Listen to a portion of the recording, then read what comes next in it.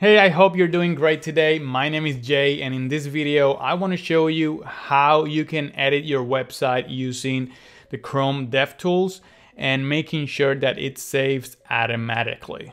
So let's say you are on your website, you change font sizes, colors, background stuff, whatever, CSS, and then you have to copy and paste everything to your text editor because you like what you see, but it's a lot of work, it's a lot of time.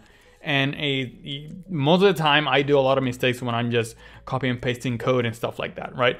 So I'm gonna show you here. I have this very simple website right now. It's just some toggle that I did for another tutorial. So if you wanna learn how to do this, I have another tutorial for that, but I'm gonna right click, inspect, and every time I go here and I wanna change, I just go here and I don't know, let's see, title, I change the color, or I change the size a little bit, things like that. I change, let's say this, which one is this one? This, and then I'm good, but I need all that code. So if I refresh this page, I'm gonna go back to the old code and I don't want that. I want the new code. So what we can do is save it automatically when you change stuff here. But how you can do that, right? So go to sources. You open this a little bit. And you have two things, right page and file system. Click on file system. There's a little arrow, not an arrow, like a cross or a plus or whatever you want to call it, icon, and then it says add folder to Workspace, right? So this is called the Chrome DevTools Workspace. So I'm going to click there. Make sure you are in your website root folder. As you can see, my 3 files are here. I'm going to click select.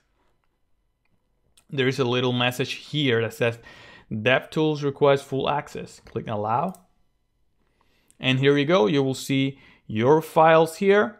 So if you see that and you see those green little circles, you're good to go. So now if we go back to the elements and I change, let's go to my title here, toggle H1.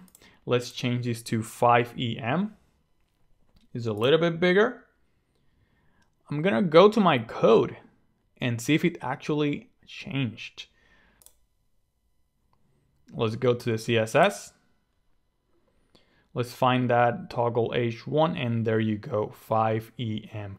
Let's change something, maybe the color and the padding bottom. Let's go back.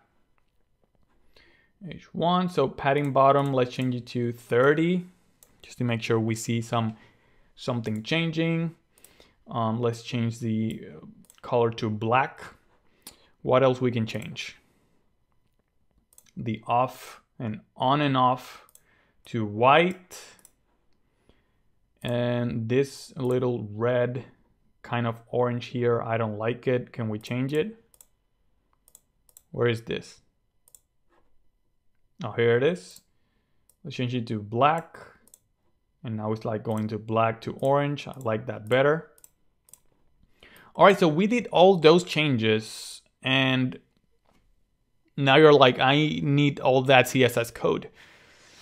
Well, it's already changed. It's already saved in your editor.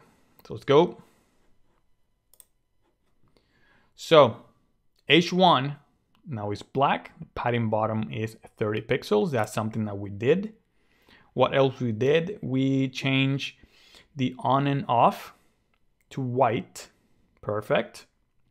And that we changed the little slider color to black. Here it is, slider black. So it's done. I didn't have to copy and paste. I didn't have to do anything. It's already saved in my file. Okay. Now, let's say I want to change some HTML. So I want to change my title to something else. Something else. All right, let's go back to the code. And it's not there. Okay, this is not gonna work like that. But we have an option. If you go back to sources, right? Let's refresh the page first and go back to the title. So you go back to sources, and here you have the files, right? You have your CSS, JavaScript, HTML. So you can go here, my title, and you can actually change it to whatever. And now you can save this file. As you can see, there's a little asterisk. It's because you can't save it.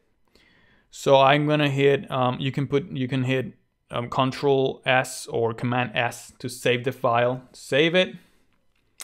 All right, let's see if that did something. Let's go back, and there you go. We changed the H1 to something using the Chrome DevTools. Right now, this DevTools works just like your code editor. You can do whatever you want. You can go here, change some CSS, play with the HTML, and there you go. I'm gonna refresh the page, and now we have the text something. Everything works just fine. Let's do something else. Let me change this text to 1.5, a little bit bigger.